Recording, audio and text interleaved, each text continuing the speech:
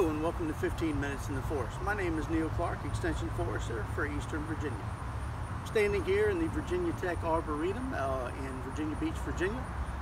This specific area is the Utility Arboretum, which was established by the late Bonnie Appleton several decades ago. In addition to establishing this arboretum, she assembled a concise publication entitled 24 Ways to Kill a Tree. People always ask me, why in the world would we write a publication on how to kill a tree? Of course, on the back of the page was the descriptions on how not to kill a tree. She was good at getting people's attention and making her points quickly. This publication, number 430-210, can be obtained by contacting me or your local extension office. The elegance of this was that nearly every common mistake people made, it was simply and concisely laid out. I'm not going to attempt to tackle all 24 in this video, but merely a selection of those that may be avoidable for urban tree plantings in the early stages. There are several things to look out for. So this is sort of a follow-up to Adam Downing's May 21st, 2021 planting tree video with just a few extra points for putting those trees in the urban environment. The first most being, the reason I'm here, is to put the right tree in the right place. The first being site selection. So the reason I'm in the Utility Arboretum is one place we do not want to plant trees is in the utility rights of ways right underneath the utility lines. Obviously a large statured tree in an urban environment that would be some space away. You can plant adjacent, and depending on the branching structure of the tree may be able to be pruned around the utility line and still have some functioning, some aesthetic, and not get in the way of the power lines. Also want to be concerned with that as far as the space on the ground as well, whether you have enough soil area. Sometimes these in urban areas along medians or between sidewalks and roadways can have very narrow soil pits, and you want to make sure you select the tree or maybe even shrub that is suitable for that space.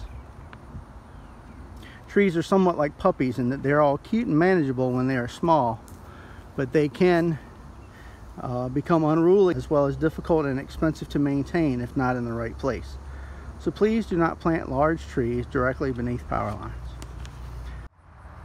In addition to the overhead utilities, you want to also be aware of the space that you have on the ground. You don't want to plant it too close to your septic system if you have those. Other underground utilities that you may either have and not want to bother, or that may frequently need to be dug up to repair. So even a optical cable line, which a tree would probably not damage or disturb, if the cable company is coming through every few months or every couple of years to put a new line in, then your roots will continue to be severed in that area. Maybe it was not a great choice. And as you will see in this video, trees they fight the good fight many times, and many times these things, and I say prevent harm to trees, many of these things may not outright kill the tree. However, they may damage the tree, keeping the tree from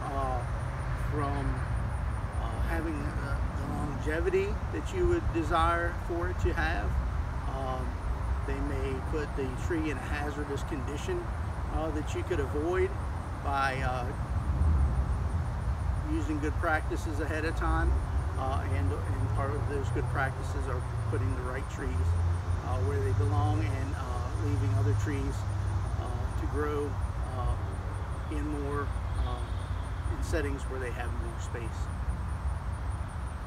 and where they are more appropriate.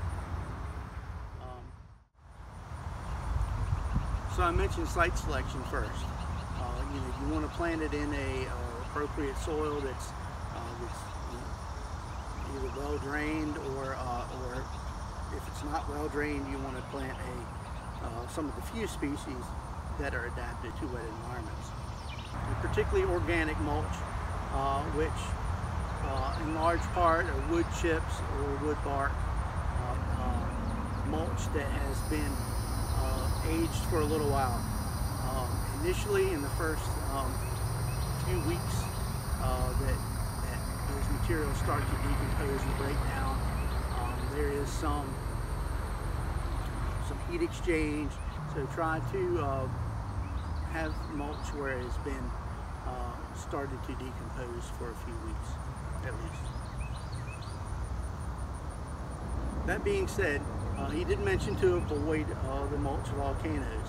And if you live in any city around here and driving to this location, I saw hundreds of mulch volcanoes. So as much as we in Extension preach this concept and things like that, it's still not a marketable concept, or it's not one that has often gained traction in the corporate environment. I think it has quite a bit in the homeowner landscape environment.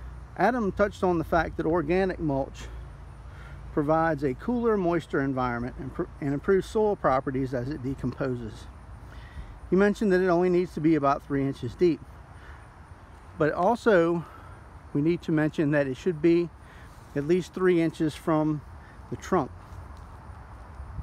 This prevents the mulch from becoming a decay vector to the bark, eliminates adventitious root formation above grade, and it also exposes that root flare, discouraging any feeding by voles and other critters that may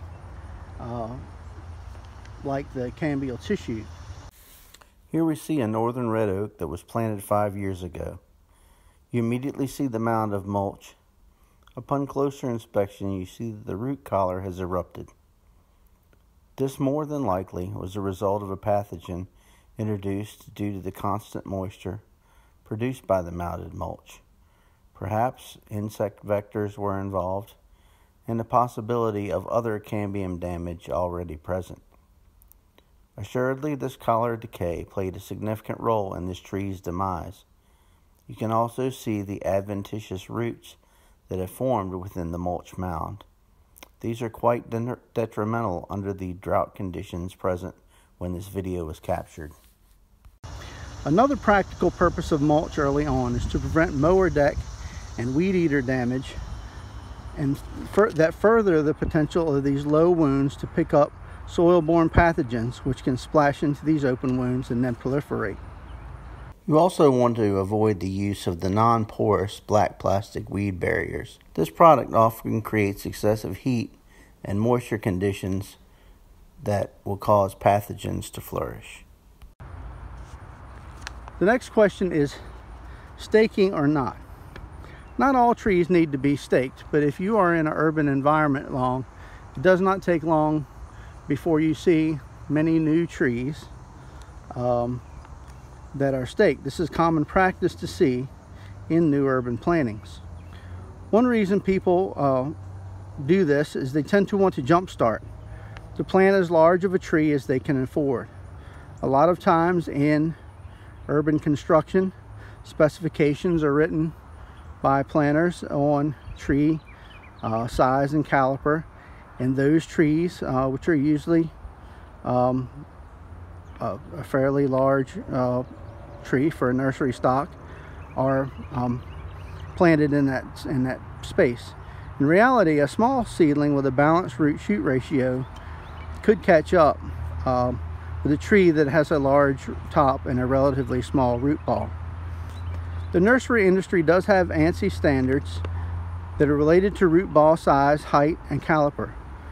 But trees are planted year-round due to scheduling.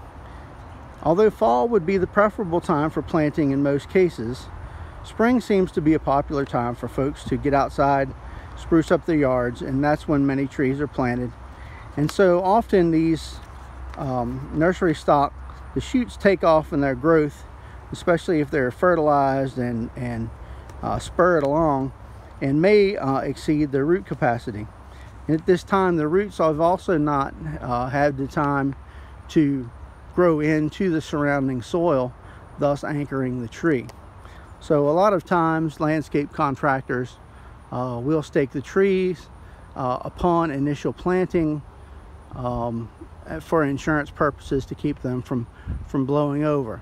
Likewise, these nursery stock were typically raised in a nursery in rows and groups of trees where neighboring trees helped buffer them from wind forces and things like that. Now these trees are now solitarily planted out, usually in very open spaces and subject to much higher wind forces. And let's not forget the human element. If a tree is planted near a playground, school, or park, one cannot count out the fact that young folks may bend, pull, or otherwise manipulate the tree, not thinking that it could be damaged. Besides, it's a tree, right? Indestructible. Well, not quite yet. So sometimes staking helps to communicate that the tree is not yet grown enough to climb. The most important thing is to remember to remove the tree straps or wires after the first or at most second year, if they are not designed to snap off automatically. The wires on some of the trees in this video have been on for longer than 8 years. Saturated soil. I see this likely often more than most, being in the coastal plain, where the water tables are high and soil's not always well drained. However, this can happen anywhere. Trees may often be delegated to damp areas where folk might not want to be able to mow. In urban areas, it could be put near downspouts or ditches and ravines. So you want to make sure that you avoid overwatering and also compaction, which reduces drainage. Keep in mind that it is better to water a tree thoroughly a couple times a week than to water it lightly every day. Depending on the soil, air and water pore space will balance out with the wet and dry cycles, allowing oxygen and gas exchange to occur. Constant dampness fosters faster anaerobic conditions and possibly allowing pathogens to take over. Super wet conditions in the summer can result in root rots, which are frequently fatal to young trees. So it's okay to love your trees, just don't love them to death. I also wanted to mention, along the frame of the volcano mulch, I see a lot of people, this is even with mature trees, that love to take that area and block it off and make this nice flower garden that may be foot deep at the base of the tree. I've seen many occasions where I've gotten calls, particularly in droughts, where those trees have lost their leaves, and again, the same purpose.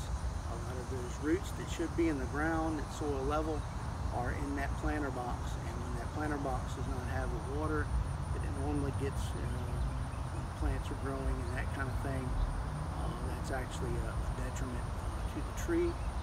So loving your trees to death, that goes for fertilization as well. Fertilizers these days are coming in more concentrated forms, they're coming in bigger containers that are cheaper. So if a little bit is good, then a lot is better, right? And in a young tree, a lot of times, you want to kind of give them a kickstart, and so they're planted in the spring, and we want to, people often apply a lot of nitrogen to make them green and make all the leaves flourish and flush, and you create this nice big canopy. But just remember that root base is still the size it is. It needs to feed that canopy. It needs to be able to get as much water as that canopy is requiring. So a lot of times this particularly heavy nitrogen fertilizer is not a great idea in the spring. If you want to fertilize it, again, wait till fall, and have that phosphorus in there to be able to grow and enhance those roots more, and then they'll be able to hold more leaves in the spring. And I wouldn't be a good extension agent if I didn't recommend the best thing to actually do is to get a soil test and get that evaluated, and then you can apply the correct amount of lime or fertilizer that tree will need for its young growth. Thank you for joining us for another 15 minutes in the forest. Please remember to hit like and subscribe. And remember to join us next week, July 23rd, where Karen Snape will be talking to us about native flowering trees.